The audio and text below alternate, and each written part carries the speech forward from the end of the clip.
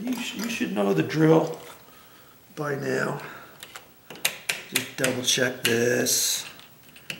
I checked it before and everything's okay. You don't have to be an electrician. If you got any little bit of sense, all I'm using is my standard screwdriver, and I'll probably use a Phillips screwdriver, and that's probably it for this project.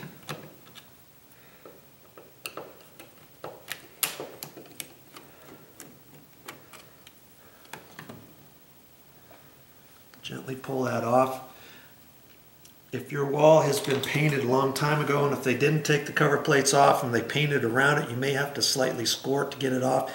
Last thing you want to do is jerk it off and rip the paint off, okay? That's the worst thing you could do.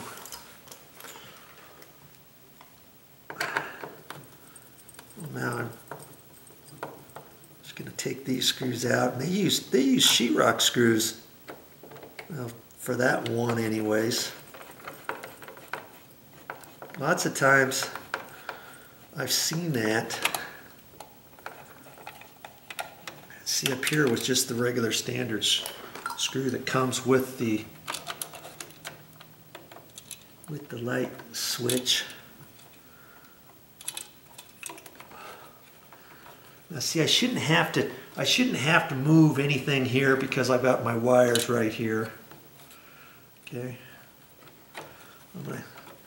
And then I'm gonna have to finagle the wire nuts back in there further because the dimmer switch, you see how thick that is?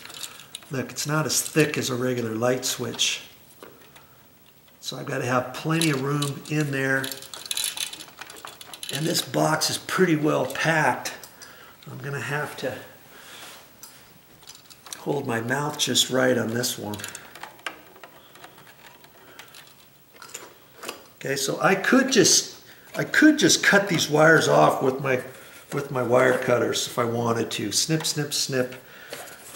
But I'm gonna go ahead and undo it. I can undo it later or do it now. So I'm just showing you.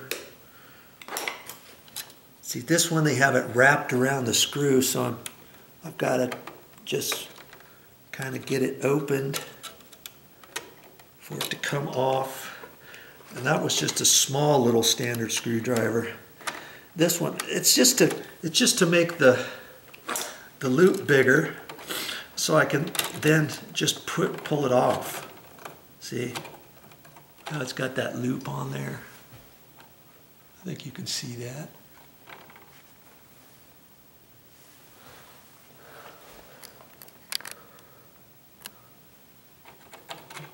Yeah, you can see it. You know, this one here, just get that ground wire out of the way for now. Just take this and twist it up. You're right-handed, if you're left-handed, twist it that way. Boom, boom, boom. Okay. This time they have them looped around the screws. Remember on another light switch that I took out, there were holes in the back, and this one in fact has holes in the back, and they chose not to use those. Different electricians like to do it different ways. I used to always use the back holes, but lately I've used these screws on the side just because it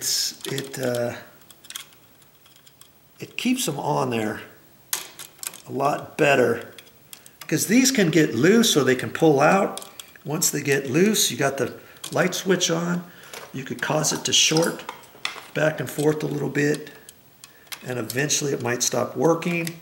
Eventually it could throw a spark in there, cause a fire. Okay, so at that point I can't just get it off that way. I have to turn this sideways. I can bend that up to kind of let it get off of there. Let's see if I can get it. Might have to work on this a little bit here.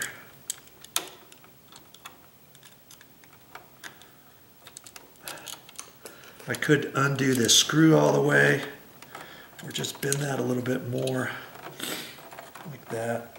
Okay. And now I can save this. This is a perfectly good switch. I've got the screws there. There's the two holes in the back that I was telling you about. Okay, back there, that you can put the wires in. And if the wires were in there, you see there's a little slot right there. You would take a small little screwdriver like that, push it in there. There's a spring in there, or not a, there's a wire piece in there that you push on, and it releases the pressure off of the wire if the wires were in these holes. If you didn't want to cut them off, you could cut them off and then take a pair of pliers and then pull on it and pull them out. That you can do that too. But if you don't want to do that, you just push on that and then pull the wire out at the same time. I've showed you on other videos. It works pretty good. Now, if I don't have any strippers, if I don't have any strippers, I could just take this wire with my pliers and just fold it out and get it straight. Okay, and then I can use that, and I can do that. The copper, as long as you don't bend, you can bend the copper back and forth a little bit without breaking. But if I took this here and bent back and forth maybe 8 or 9 times, I could snap that off. Okay. And if you didn't want to do it that way, you could take a pair of electrical cutters like this, and you can cut that off, and then you could re-strip it with some wire strippers. I carry this stuff in my nail bag. I don't use it only for electrical, see? Use something like that, and then I could strip the wire.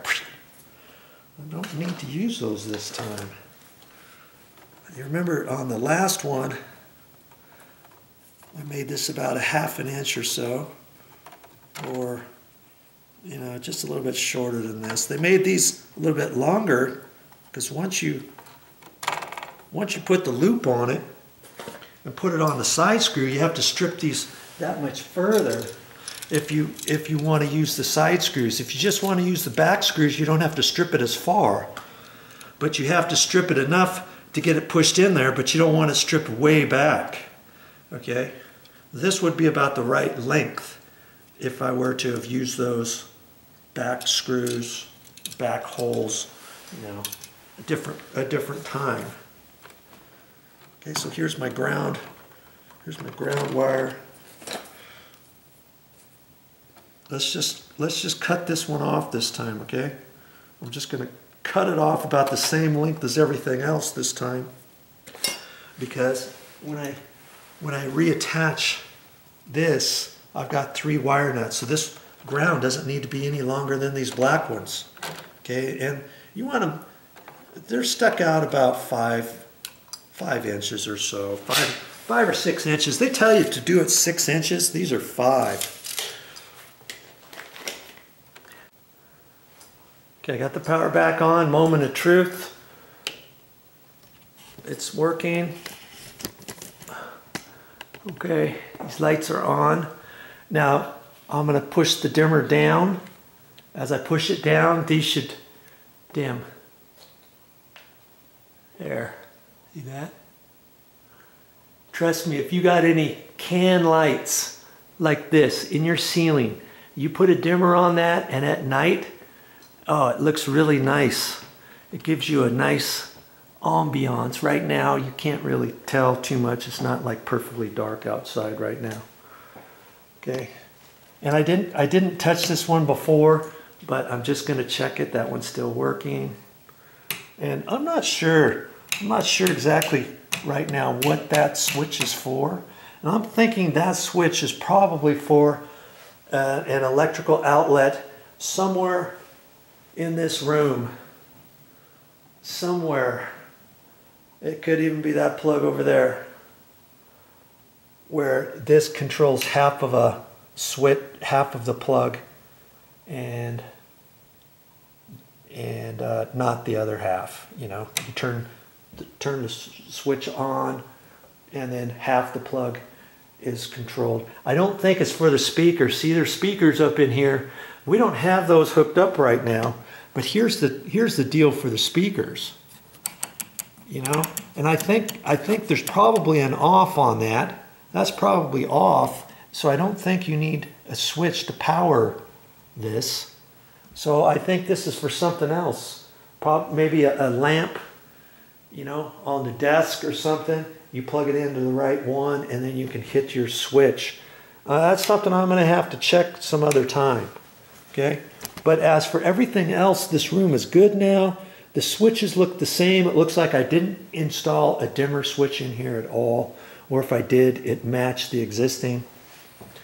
And out here in this room here, here's my new dimmer switch here. See how this one does not match the other one? The paddle's bigger. And let's just try that now. And it works there, and this dims down. That's nice. Okay. Okay, well there you go. I installed one dimmer switch, but I made everything look just right, didn't I? I could have put this one dimmer switch in the office, right? Had I done that, they wouldn't have matched, and then my old dimmer switch would have been here. That would have been fine too. But because I know how to do certain things, I like to match things up the best I can whenever I do something.